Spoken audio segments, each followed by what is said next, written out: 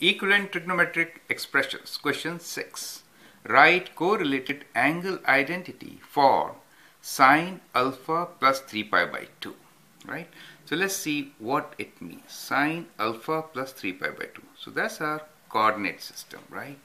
Now here, if I am doing alpha plus 3 pi by 2, so let me first say plus 3 pi by 2. What is the meaning of plus 3 pi by 2? So let's start from here. This is 0, right? This is pi by 2, correct? So this is 1 pi by 2, 2 pi by 2, and 3 pi by 2. So that is the meaning of plus 3 pi by 2, correct? Now, if I do alpha plus 3 pi by 2, that means I'm starting from somewhere here where this angle happens to be alpha, right? Now, see what is the meaning of alpha plus 3 pi by 2. That means we'll be going alpha more, right? So we'll going like this, but we'll land here alpha more. So that is this, correct? Now, in this case, that becomes your alpha. Do you see that? So that becomes your alpha.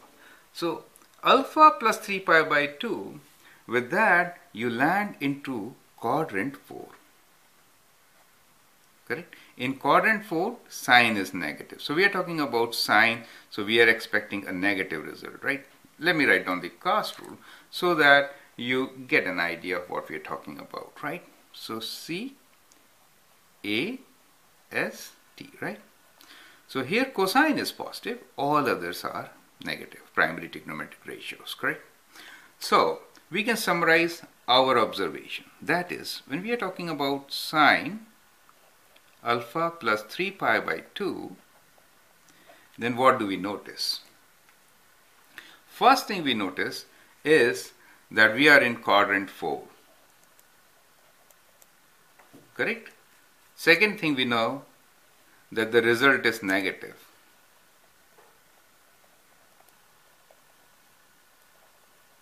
Negative, because sine in quadrant 4 is negative. So whatever we do, whatever we write in, we should get a negative result. That is the primary issue here, right? Now, third thing, whenever you do pi by 2 plus minus or 3 pi by 2 plus minus, do you see the change? It changes to cofunction identity, right? It becomes a cofunction, right? So basically it becomes a cofunction.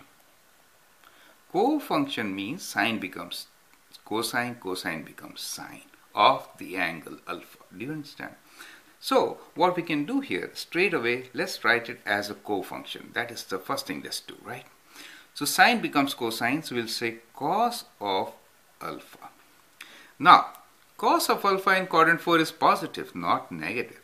To make it negative, we have to write a negative sign. Now, sine alpha plus 3 pi by 2, which will give us a negative value, is equal to negative of cos alpha, right? Cos alpha will always be positive, right? Alpha is an acute angle. So we have to put that negative here. Do you see that? This negative makes it negative, right? So, sine alpha plus 3 pi by 2 equals to minus of cos alpha.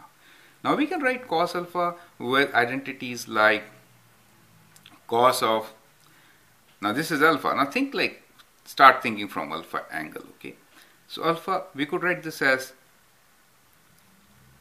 pi minus alpha or pi plus alpha, right? So we can write this the same identity as pi minus alpha. If I do cos pi minus alpha, I'll end up in this quadrant, cos is negative, so I don't have to write negative. Do you see that? Or if I write cos of pi plus alpha, even then we'll end up in quadrant 3, and so we don't have to write, correct? But in case, I'm just extending this, if I write cos 2 pi minus alpha, then we land in quadrant 4 where it is positive, so I have to write negative. Do you see that? So these are the correlated angle identities of sine alpha plus 3 pi by 2 in terms of cosine. Do you see that? But I can write so many in terms of sine itself. Do you see how? I will show you. So we'll write, instead of 3 pi by 2, we can write alpha plus pi by 2, correct? Now alpha plus 3 pi by 2 is also equals to alpha plus pi by 2. Now alpha plus pi by 2, what will happen? So this is pi by 2 and this is alpha. You land in quadrant 2, but you are positive. You need negative, so you'll have to put minus here. Do you understand how am I doing it? Let me do one more. That is, now this time I'll do cos alpha minus pi by 2. Okay, or let me write, so minus pi by 2. So we can do that also. So cos, or we can do pi by 2 minus alpha, right? So we do pi by 2 minus alpha. If I do pi by 2 minus alpha, I am in quadrant 1, which is positive. To make it negative, I have to write negative here. Do you get my point? So that is how we can write so many correlated angle identities for the given trigonometric expression. Do you get the point? We could do alpha minus pi by 2 also. Let me do that. So we do sine of alpha minus pi by 2. When I do minus pi by 2, that means from here I go pi by 2 angle here and I reach this side. Do you see? That is alpha minus pi by 2. Let me just draw it here, right? So alpha, and then we do minus pi by 2. We land here. So this is alpha minus pi by 2, correct? You land in quadrant 4. In quadrant 4, this is negative. We want a negative result, so it's perfectly fine. Do you see that? So we could write sine alpha plus 3 pi by 2, reaching from there or from here is one and the same thing. So these are all possible correlated angle identities for sine alpha plus 3 pi by 2. I hope you appreciate it and understand what are we trying to do here. Thanks.